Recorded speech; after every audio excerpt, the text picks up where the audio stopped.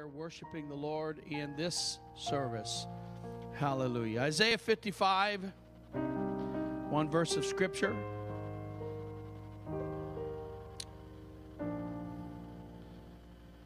What's the first word? Ho. Ho, everyone that thirsteth. Come ye to the waters, and he that hath no money, come ye buy, and eat.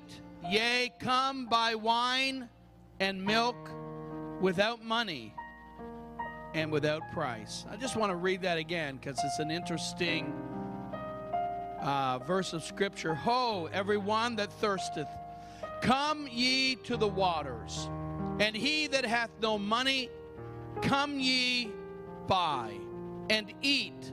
Yea, come buy wine and milk without money and without price. And with the help of the Lord, I want to speak on this subject for a few moments this morning. Spiritual desire. Spiritual desire. You may be seated. I began to think in preparation for this message this morning about sometimes how my day goes, how that I'll be working, and I know some folks think that preachers only work one day a week, but I actually work two.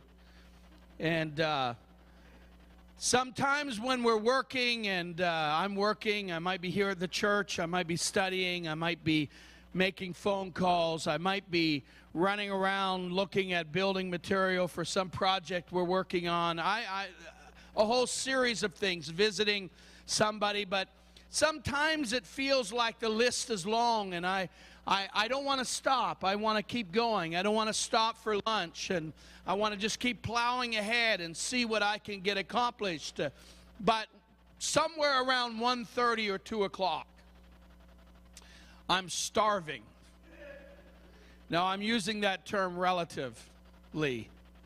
I get real hungry, and I tell myself I'm just going to eat a snack because, you know, it's 2 o'clock, and at 5:30 or 6, my wife is going to have some food probably prepared, or maybe I will have helped her have some food prepared. But we're going to have dinner, and you know, I don't want to, I want to be hungry when I get there, especially if she's the one that's cooked the whole dinner.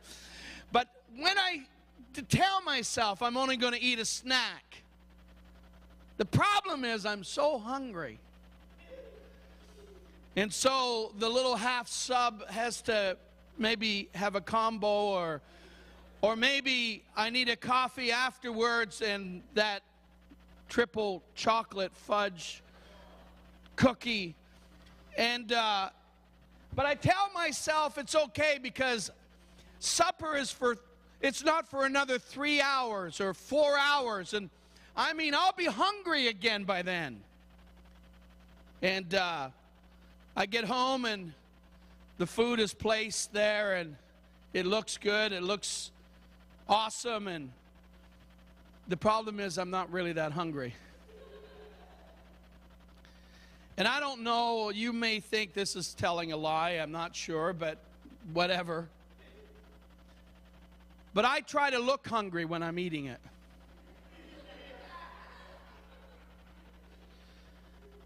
I try to act hungry when I'm eating it. Amen. I try to be hungry. I tell myself to be hungry, and I eat everything that's on the plate because I know that when you make an effort and you prepare a dinner, the worst thing is that people aren't hungry when they sit down to eat it. But eventually, as I'm trying to eat like I'm hungry, but I'm not, my wife will say, "When did you eat lunch?" And I'll say, "Why?" And she'll say, "Because I can tell you're not hungry." I'll say, "What do you mean? I ate everything on the plate." She says, "Yes, but I can tell by the way you're eating. You're not hungry." I don't know. Maybe I don't use a knife and fork ordinarily. I'm not sure. But you see, people don't eat the same when they're not hungry. You don't eat as much when you're not hungry. You don't eat as enthusiastically when you're not hungry. Amen. You don't act like you're enjoying the food the same way when you're not hungry. In fact, the truth is you're not enjoying the food the same way when you're not hungry. Amen. The verse of Scripture that we read is about spiritual hunger or spiritual desire. You can call it hunger, or you can call it thirst, or you can call it spiritual desire. But I'm here to tell you that the hunger for God is that inner appetite, that longing, that feeling of need, that you need to connect with God, that you need to be in His presence, that you need to have God in a more significant way than He is right now in your life. That is a spiritual hunger. That is a spiritual desire. And I believe today that spiritual desire is highly valued by the Lord. I believe that the Lord is looking for a spiritual desire in the lives and in the hearts of His people. I believe that God is attracted to a spiritual desire inside of us. I believe He responds to a spiritual desire when He finds it inside of His people. I believe today that perhaps, as I thought about this, this may be a very strong statement, but I believe that perhaps that spiritual desire may be the determining factor for what happens spiritually in your life. When you worship, it will be the determining factor as to whether you go into the presence of God when you're worshiping or whether you just go through the motions. I believe that when you pray, that it is spiritual hunger that is present in your praying that determines often whether or not you are going to receive the answer that you are desiring. Amen. I think it was the Apostle James that said, the effectual, fervent prayer of a righteous man availeth much. What he was meaning is that the passionate, the red hot, the heartfelt prayer of a righteous person makes tremendous power available. Why? Because God responds and God reacts to the hunger that He finds in the hearts of His people. Amen. Hallelujah. It's sometimes hunger is what will affect the spiritual things in your life. It affects how you go about everything that's spiritual in your life. How you worship will be determined by your spiritual hunger. Amen. How you pray, how you sing, how you react in the church house will be determined by your spiritual hunger. In fact, even how you come to church. What do you mean? You mean when I come through the door, I'll have maybe a big spring in my step or something because I'm so hungry for the Lord? No. Let me tell you something about hungry people. They're never late for church. You know why? Because I know a little bit about hunger, and you don't want to miss a single morsel, and so you come for it all. You don't show up for a snack. Hey man, spiritual hunger will affect absolutely everything that you do and how you do spiritual things in your life. Hallelujah. Hey man, I wonder why bother to do this whole thing called church. Hey man, if we're not gonna make it work, why bother pray if we're not going to get answers? Why go through the effort of getting dressed and coming in the morning to Sunday church if we're going to walk back out the door the same way we came? I say let's get hungry for God in this house. I say let's put our heart into this. Let's get hungry for the Lord and let's react to the Word and to the presence of God with hunger, and God will react to you when He sees hunger inside your life. Hallelujah. In our text in Isaiah 55, verse 1, It starts with the word ho. Ho. And that word ho is not like Santa Claus's ho. It's like the word hey. It's a shout out. It is an attention getter. It is the Spirit of the Lord speaking to the prophet and telling him to say this from God. Hey, everybody. Listen, everybody. Can I have your attention, everybody? Amen. He's shouting out. And then he begins to talk about water and wine and milk. He says, everyone that is thirst, come to the waters. And he that hath no money, come ye buy and eat. Yea, come buy wine and milk without money and without price. Amen. The water is a staple of the desert land. If you had water, you had everything you needed for life. You could support your family, your crops. You could support your flocks. And most importantly, you could support your own life, because water is that basic element for supporting life. Wine is the recreational drink and the drink of celebration. When somebody wanted joy in the Bible lands, or they wanted celebration in the Bible lands, they would bring out the wine and they would drink the wine. Milk was the drink of nourishment or health, strength and growth. Amen. These are all spiritual pictures of the refreshing, joyful, nourishing presence of the Lord when you have him in your life. His Spirit is water to your souls, and it gives you life and supports your life. Amen. His Spirit is wine in your soul. It makes your heart glad, and it makes your spirit happy. Amen. The milk is spiritual strength and nourishment to your bones. Spiritually, it nourishes your soul and it strengthens your life. But I want you to notice what he says. He gives us a very unique analogy. He says, come buy. He's talking about a purchase. He says, come buy this wine. Come buy this milk. Come buy this water. Amen. But it doesn't have a price tag on it. You can't buy it with money. So how do you buy it? What is the currency exchange? If you want the milk, if you want the wine, if you want the water, how do I buy it if I don't buy it with money? I believe it's found in the first line. The currency of exchange for obtaining the things of God is spiritual thirst, spiritual hunger, spiritual desire. Hallelujah. Amen. Hallelujah. If you want it, you got to be hungry for it. If you want it, you got to be thirsty for it. If you want it, you got to have a desire for it. Hallelujah. Every student of the Bible, anybody who's been around the Bible very long, knows that the Bible talks a lot about being hungry for God. It talks a lot about being spiritually desirous for God. Amen. It's a big thing. It's an important thing to God.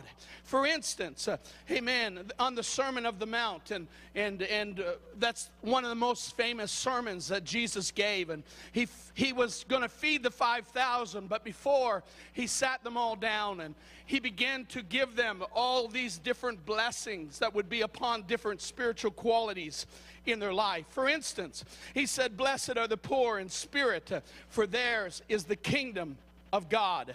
He also said, blessed are they who do mourn, for they shall be comforted.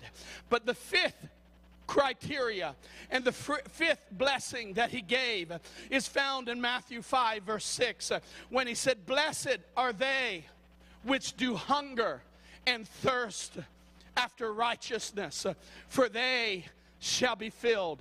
It's not just talking about being hungry to be a better person. He's not just talking about being hungry, amen, so that you can be a more respectful person. He's talking really about being filled with God, the power of righteousness, the power to impute to your account righteousness. He's talking about the power to be changed into his image and made righteous. He's hungry. He's talking really about being hungry for God himself. And he says, he who is hungry and is thirsty after righteousness shall be filled. Why? Because there is something that God is attracted to. He's attracted to hunger and thirst for his presence. When Jesus was at the feast, I don't know if this was the first or the second year, but when he was at the feast, the Passover, he celebrated 3 of them, and the third one he celebrated by hanging on the cross. But on one of these, in John 7, verse 37 through 39, it says, in the last day, that great day of the feast, Jesus stood and cried, saying, if any man thirst. He stood and cried, saying, he did exactly what his spirit did back in Isaiah 55. He hollered, hey. He hollered for the attention. He hollered for everyone to listen. He hollered for everyone that was interested and that would give him their attention.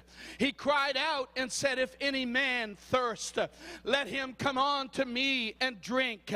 He that believeth on me, as the scriptures has said, out of his belly, out of his innermost being, will flow rivers of living water. But this spake he of the Spirit, which they that believe on him should receive. For the Holy Ghost was not yet given, because Jesus was not yet glorified. Amen. When he says, if any man thirst, let him come unto me and drink, he was talking about the Holy Spirit. He was talking about being filled with the Holy Spirit. He was talking about that righteousness that fills us from the Holy Spirit. Amen. And he was trying to let us know that it's for the thirsty. He was trying to let us know, if you're thirsty, there is something for you. If you're hungry, there's something for you. If you're desirous for God, he's not going to ignore you. You can come to church and you cannot be hungry, and you'll go back out the same way that you came. You can come into God's presence and have no spiritual desire, and nothing will be transferred from God to you. You will just go home. You'll say, it was great music. The preacher sure spit a lot. Amen. But ultimately, amen, it was just one of those services. While the hungry in the church, they go home transformed. The hungry in the church go home with a changed life. There was a transfer from God to them. Why? Because they were hungry. Hallelujah. I know this is not a deep subject.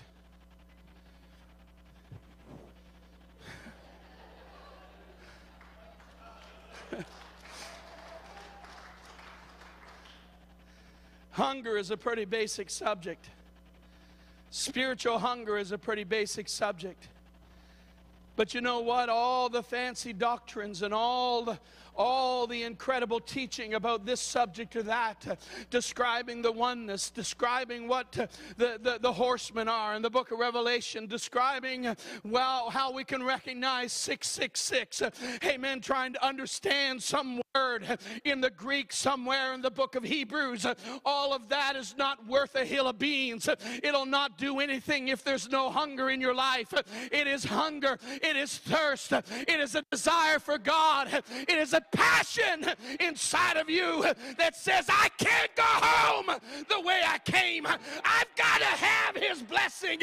I've got to have something from him, or else I don't want to go home. I'll stay here as long as I have to, but I need to have his touch in my life. And that's what will bring heaven down. That's what will open heaven up and pour his power into you. It's spiritual hunger. Hallelujah. You see, hunger, the reason it's a big deal is because it'll do things to you that nothing else will. It'll produce an attitude and a response in you that nothing else can produce. It produces a certain response to the word.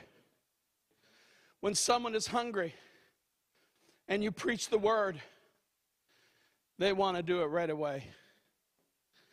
They want to do it in the very detail that it's described in the scriptures. They don't go home and say, you know, I think I'll just think about it. I'm just going to pray about this for a while and see if the Lord convicts me. I'm not really sure it's in the Bible, but maybe God's changed his mind. I'm not really sure, so I'll just think about it for a while. No, when you're hungry, amen, all the Lord has to do is give you a nod in a certain direction. All he's got to do is speak a single word and you're hungry. It's not that you're hungry to do this or you're hungry to do that. It's that you're hungry to have him. Oh, let me tell you, I'm so hungry for God right now. I'm so thirsty for the Lord right now. I know that if we have a thirst and a hunger in our hearts as a church, everything is going to be all right. We're not going to stray from this book if we got hunger in our life. Why? Because hunger produces a certain response to the word. But let somebody be a little cool, too cool for Jesus, and too cool for his word, and they have a different response than the hungry. There's a certain response by hungry people to the presence of God and to the knowledge of the presence of God. Amen. They become emotional. They become passionate. They become fired up. Amen. They become stirred inside them when they get in the presence of God. Amen. Their emotions become raw and they become excited, they become passionate. Amen. Why? Because they're hungry for God and they can feel him and they know that he's not very far from where they're at. He's close to where they are, and so they want to get into his presence. They want to hunger. Amen. Let me tell you, they don't rush away. They don't do this little 2 minutes with Jesus and then roll back to their seat and wait for the service to get over. No, that's for the people who aren't hungry. Let me tell you, putting it in the natural, I've been with some of you people when we went to the King's Buffet. Amen. You didn't go up there and pick around and eat a couple little pieces of green lettuce and maybe a meatball. Amen. Scarf that back and head out to your car. No, you lingered long. You went back again and again. You took more than what you could even consume. Why? Because you were passionate about eating. Let me tell you, amen, I know that may be exciting when we talk about food, but we are in the presence of the Lord. We have come into his presence.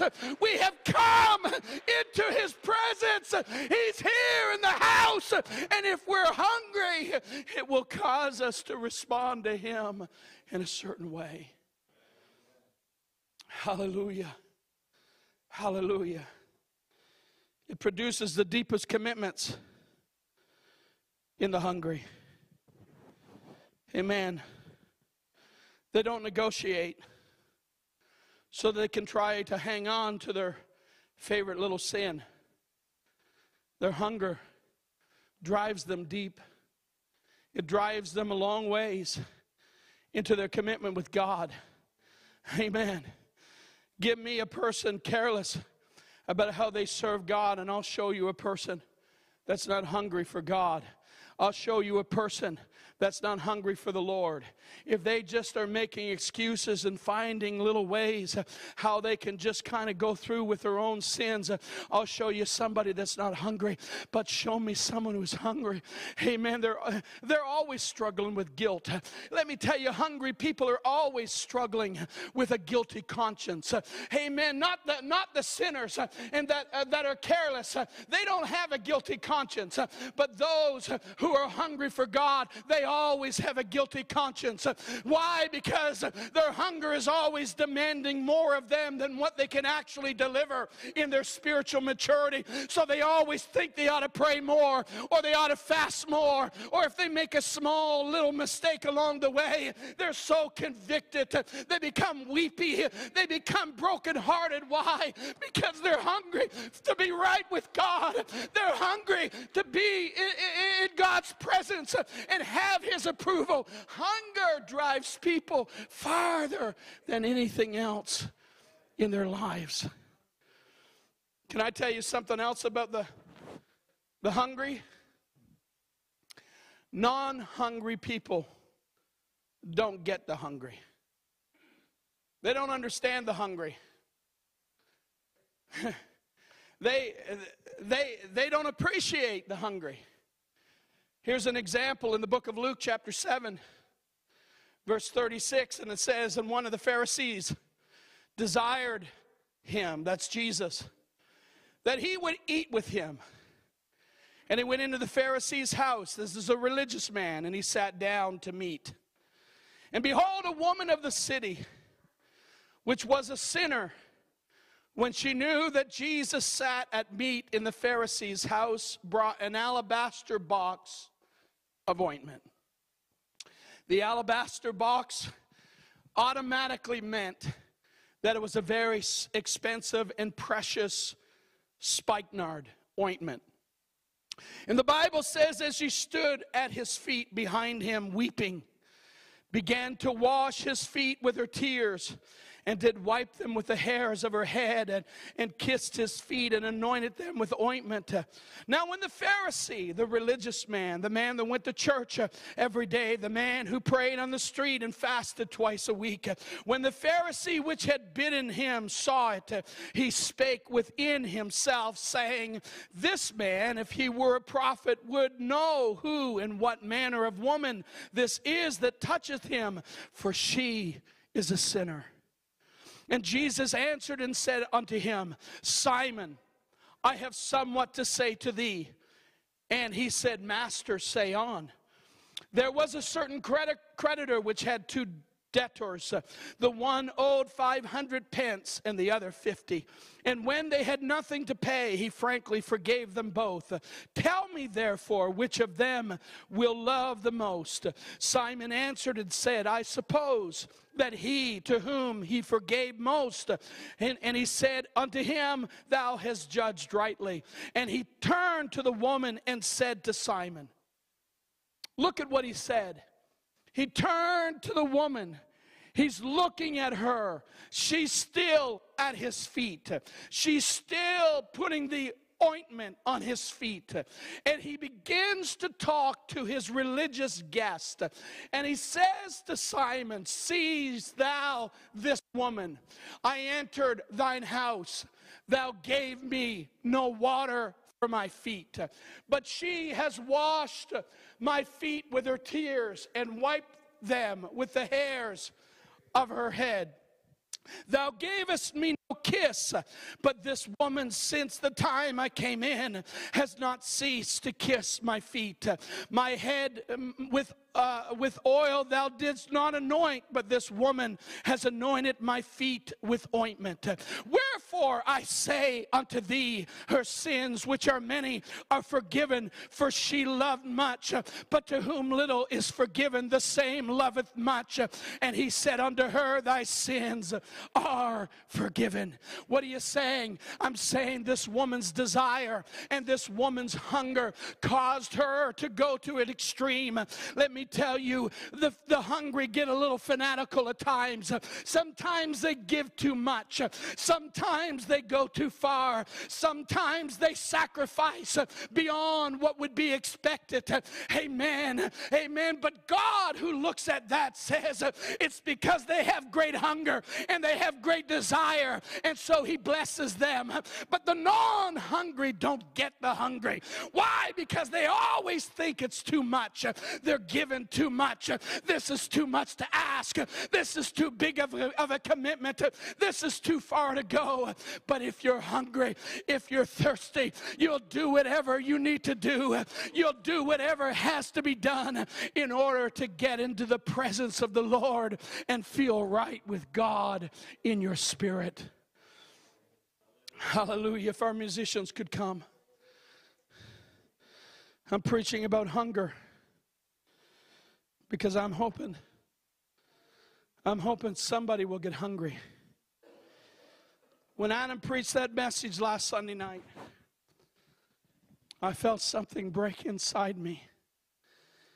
All I wanted to do was pray for myself. And I wanted to pray for my relationship and my connection with God. Not that I'm not walking with God, but it made me so hungry. It made me so thirsty. I want to have Him. I want to have Him in my life. That's what I'm hoping I'll stir with the help of God's Spirit and His anointing. I'm hoping it will stir something inside of us. Why? Because God can tell by the way we eat whether we're hungry. He can tell if we've been snacking on the world. He can tell if we're just not hungry the way that we should. Yes, we're here. You say, Pastor, I'm here. What's the matter with that? But He can tell by the way we come into the house of the Lord whether we're hungry. I'm singing, Pastor, what more do you want? But Jesus can tell by the way we sing whether we're hungry or not. When we clap, isn't that how we worship? Yes, but when you're hungry, you clap a certain way. I'm not saying I can tell.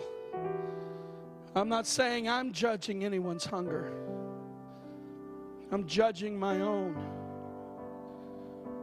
Sometimes, when we're hungry, we're not very happy.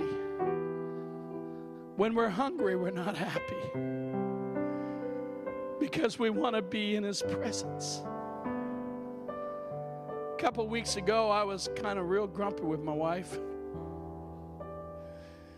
And you know me, I'm not normally grumpy. But I was grumpy.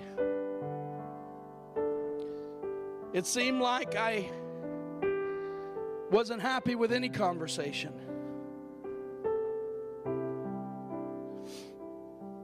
She said, "Why are you so grumpy?" I said, "I'm sorry, I am grumpy."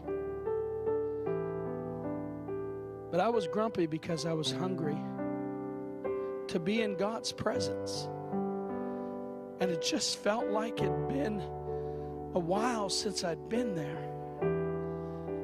It felt like it was a while since I soaked in the glory of the Lord. Where it was just me and Jesus and I didn't care about anything. You could take everything I have. You could take my very life. I didn't care. I'm soaking in the presence of the Lord. Hallelujah. And I was hungry for God. And Adam preached that message last Sunday night, and something just, it broke inside me.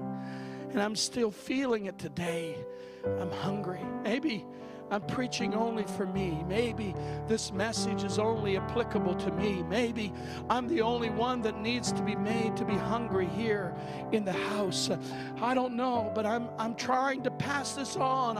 I've learned that if it's inside of me, chances are it's the same kind of thing that's inside of somebody else. And I'm just saying today that if you will hunger and if you will thirst, He'll respond to you. He'll respond. You say, Pastor, I got a lot of things wrong with my life. You get hungry, He'll fix it. Don't wait until you fix it to get hungry. But you start to hunger, and the Lord will react and respond to that hunger. And He'll give you the strength to fix those things that you need to fix in your life. Hallelujah. Hallelujah. Can we all stand in the house? Say, preacher, how How do I get hungry? If I'm not hungry, or if I want to be hungry, or how do I get hungry? Well, that's simple. You see, whenever I get around food, I start getting hungry. A week ago, we went to a house and had a little Bible study. I'd had a nice dinner. I was hungry and I ate it all. But when I got over to the house and I saw Portuguese custard tarts,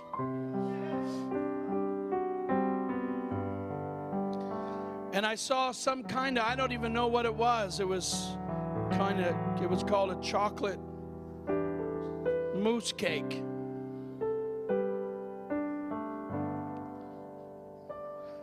There was something else there. I wasn't hungry. In fact, I said to myself, I'm trying to work on my diet, and I'm not going to eat very much.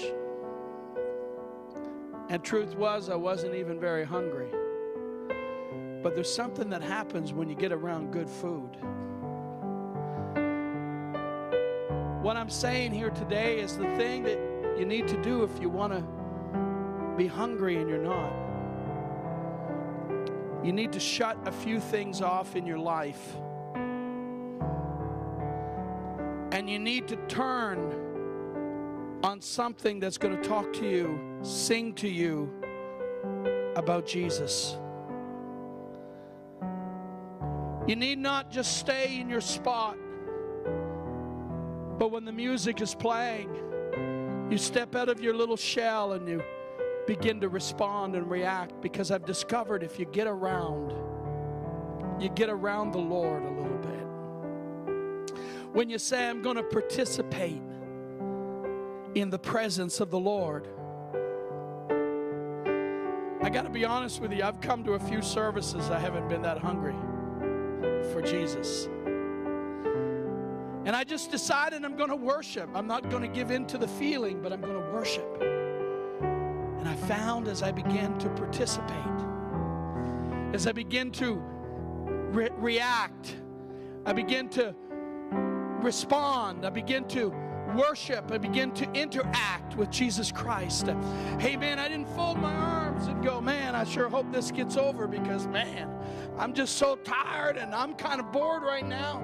But I begin to react, I begin to respond, I begin to interact. And I found out that when I begin to get around the presence of the Lord, and I begin to shut off the voice of the world, and I begin to allow the voice of God to speak in my life, I start getting hungry.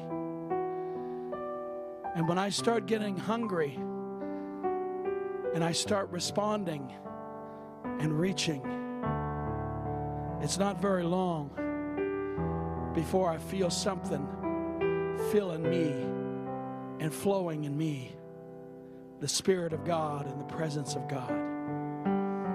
Hallelujah. I'm preaching to you, and these few moments that I've had, I preached 37 minutes and 58 seconds. And we're going to open this altar for someone who feels touched by the Word and you want to be hungry. I'm asking you to come, and as we sing and as we worship, if you'll just begin to respond to Jesus Christ and let Him move upon you. And we'll just see what will happen in the next 10 or 12 minutes in this altar as we respond to Jesus Christ. Could we do that? Could we worship? This altar is open if you'd like to come as they sing.